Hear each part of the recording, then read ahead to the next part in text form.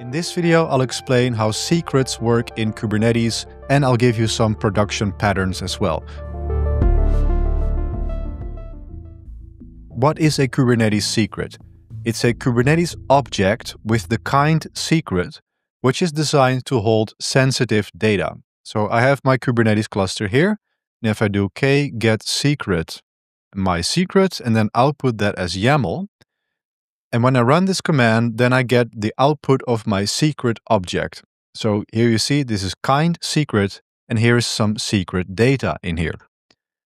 So this data is stored as key value pairs, as you see here. Password, blah, blah, blah, username, blah, blah, blah. Now these values are base 64 encoded, but that does not mean that they are encrypted. This is very important. This data, although it might seem like gibberish to us humans, it's not actually encrypted. It's not actually secure. So if I run this command, echo my password, and pipe that to base 64, then what I get is a string of gibberish to us humans. This is base 64 encoded. It's encoded, it's not encrypted. So this I can actually decode very easily. So if I do echo and then take that value and then pipe that to base 64 with the flag D, then we see that I can decrypt this to my password very easily. So this is not secure at all. Yes, it protects me from when I'm sharing my screen and I'm, for example, showing a secret object. You should never do that, but say it happens. Okay, then at least the humans cannot just read it, but you can very easily get the information that is encoded in the secret. So it's obscured, but it's very easily reversible. But real security relies on etcd encryption at rest. This is done in your cluster configuration or role-based access control. So I'll get into what that means a little bit later in the video. But let's just start with creating a simple secret. So to create a secret, you can use kubectl. kubectl create secret, and then the type of the secret is generic. There are several types like TLS certificates, but usually you'll use generic for just these kinds of key value pairs. The name is my secret, and then we pass from literal username admin, and from literal password is secret. So this is actually the command that I ran to create the secret that's already here. K get secret, my secret. This is the command that's there. And I ran this command and this created the secret that we see here. So this is one way of creating a secret. Another way is to use from file.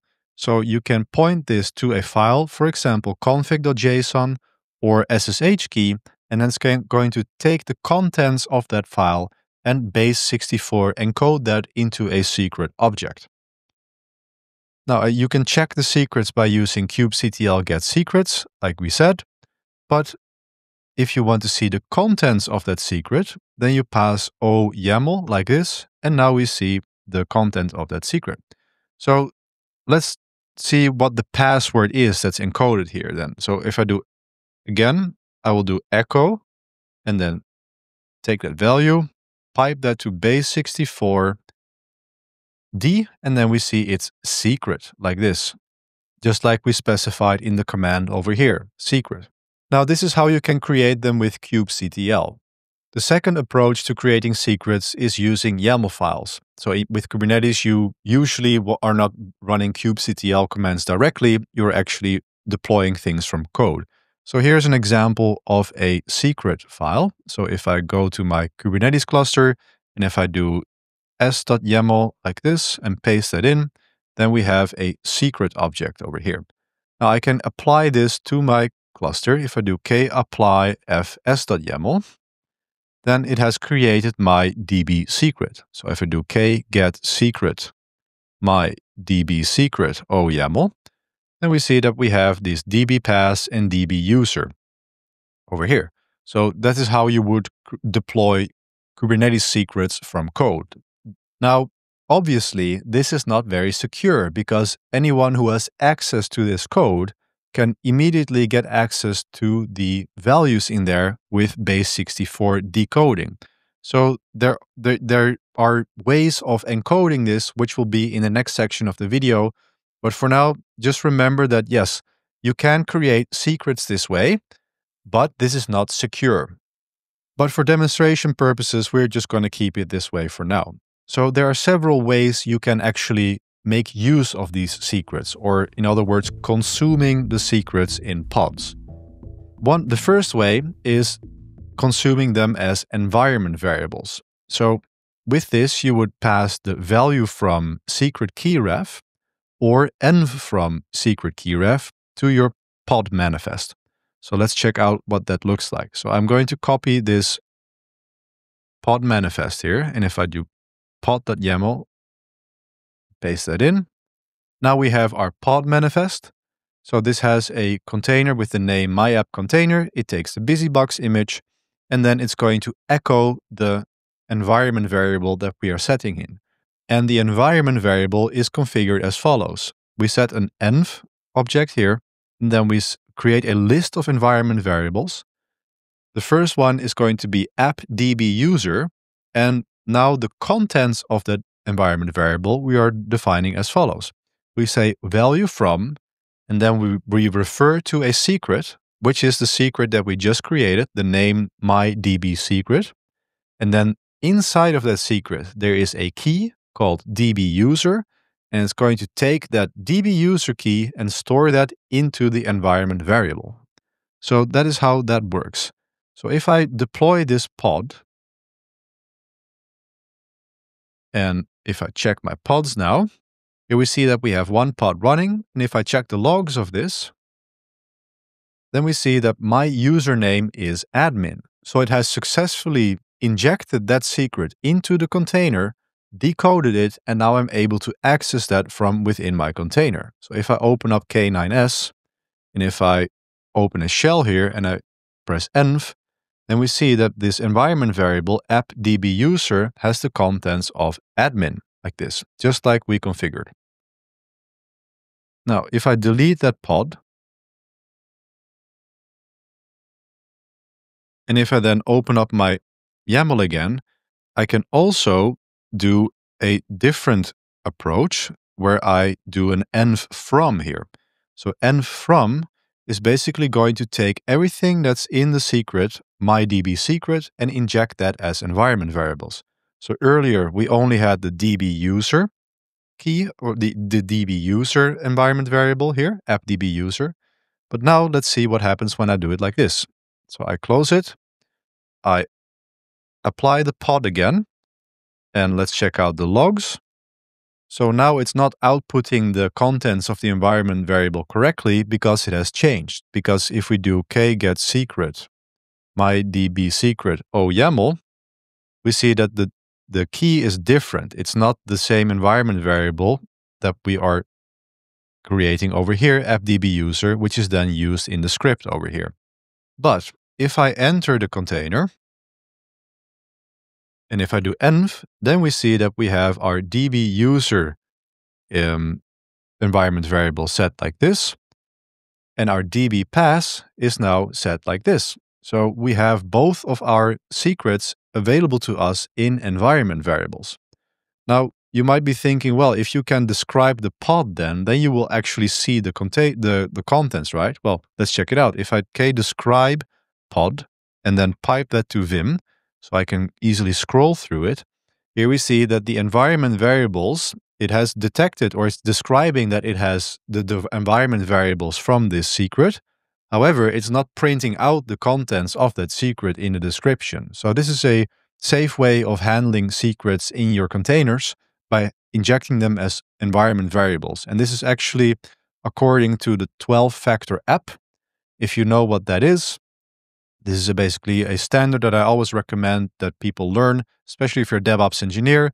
It's a set of practices, and one of them is that you define your config and your secrets in environment variables, and it's considered to be a secure way of doing it. Now, the second way how you can consume secrets into pods is using them as mounts. So let's check out how that works. Let's open up a pod.yaml again and paste that in. So now we have something different. Now we have a different command, but first let's take a look at these volumes. So here what I'm doing is I'm mounting the secret with secret name mydbsecret to a volume called secret storage. Then I define a volume mount object in my pod manifest, and here I'm saying you must take the secret storage volume that's defined over here, mount that in etc secrets, and then set that to read only, because you don't want to be messing with secrets from within your container. So if I now delete the old pod again, and if I apply the new updated manifest, now we see that our pod is now being created. And now when I check the logs of that pod, we see that it has checking secrets, and then it's outputting the dbpass and dbuser. So what this command is doing is it's doing an ls of the etc secrets that we defined over here. So it's here showing the contents of the directory that we mounting over here. So because it is showing dbpass and dbuser, we know that there are two files here called dbpass and dbuser. So if I exec into the container again, and if I go to etc secrets, then we see that there are two files here, and if I cat them, then I can do dbpass. I get the contents of the dbpass file, and if I do cat dbuser, then I get the contents of the dbuser file. And these files are then mapped to the secret object that we defined earlier, right? So this is the second way how you can consume secrets inside pods and how your applications can make use of them. So they can either pull the secrets from the environment, which I prefer according to the 12-factor app methodology, or you can read them from the disk as I just showed you. So this is how Kubernetes secret objects work. You can have sensitive values in secret objects and then consume them inside pods this way. But again, what I've showed you is not necessarily secure.